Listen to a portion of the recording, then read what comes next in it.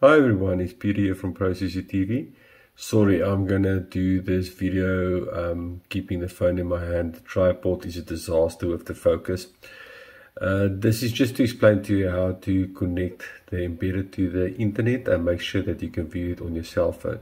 First of all, as you can see here, it says connected on top. I've got one camera connected here at the moment. But it won't give you a barcode yet. If you right click and you go to log in, as soon as you've logged in, you will see the barcode will appear on the top, and that's the barcode you will basically scan. Else, you can go into the main menu, info version. There's a serial number there that you can scan, and then that's two options. There's nothing more than that. Then here is the net detect. Make sure that everything is tested, shows success.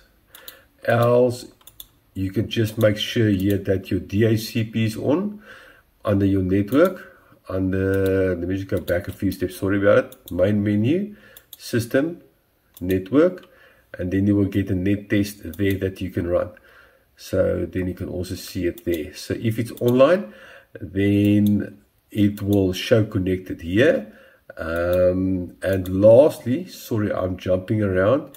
It will also show connected here under this setting here, which is called net service. It will show connected there. And a third time, I do apologize, it will show under the version also NAT status connected. Then you know everything is connected like it should be. Now we use the XMeye, JFeye or XMeye Pro app for this. I'm going to go over to the application now, scan the barcode, and then show you how to set up the alarms and the triggering and everything needed. As promised, okay, here's the phone setup. You go to your Play Store or your iPhone store. You can either use, you can see the free listed there, JFeye, XMeye Pro or XMeye. Now I usually use JFeye. Let me just open JFeye. It's going to automatically log in. Let me just log out of it to show you what you should do.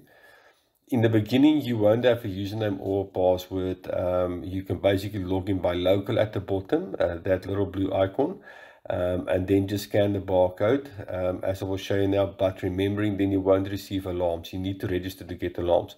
When you click on register, just agree there, you enter email, and then press on get code. It will send you a code on the email, enter that in, then it will ask you to create a username and password, which will bring you back to the screen.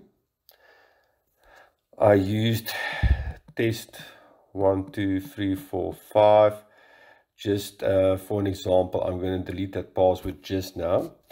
Then on your NVR, if you go plus, you choose NVR, then you can click on that device serial number. You will see there's your connected part, like I've shown earlier on the screen. And then if I go over there, it will bring up a barcode. It will scan it from there, or else you can go right click, you go main menu, you go info, and you go version, and it will have the barcode there as well. After that's entered, you can change your name to anything. Let me just make it home, and then the password for your system that you've chosen in the beginning, and that's it. Then you logged in. Then you can see here, I can have video camera. This is my 3 megapixel dark fighter camera outdoors. Let me just go back, and then logically speaking, I just want to get back here, go to alarm, go to home. You can enable the alarm notifications now, and any notifications will show you under messages, and it will come up the same as WhatsApp notifications and Facebook notifications as soon as any of the alarms are triggered on your system. Okay, enjoy the rest of your day.